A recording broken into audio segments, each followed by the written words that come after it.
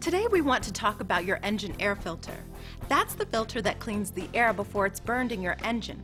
Jeremy, how often should you change your engine air filter? Well, the simple answer is when it's dirty. That's a function of how much air has passed through the filter, so the manufacturer will recommend a mileage interval for replacing the air filter. But you can imagine that how dirty the air is would affect how quickly the filter gets filled. If you drive where there's a lot of dust, pollution, or pollen, your engine air filter will get dirty more quickly and need to be changed sooner. That's why we check the air filter with every full-service oil change. We can visually tell if the filter needs to be changed. So, what happens when the air filter gets completely dirty? Well, the filter can only hold so much dirt, so dirt will pass through to the engine once the filter's full. This dirt gums up the combustion chamber and hurts performance and may cause damage. It can also contaminate the mass airflow sensor, which will affect drivability and can be fairly expensive to replace.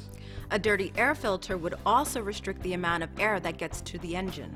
That's right, and we can replace your engine air filter with one that matches the factory specifications, or you can upgrade your filter for enhanced performance.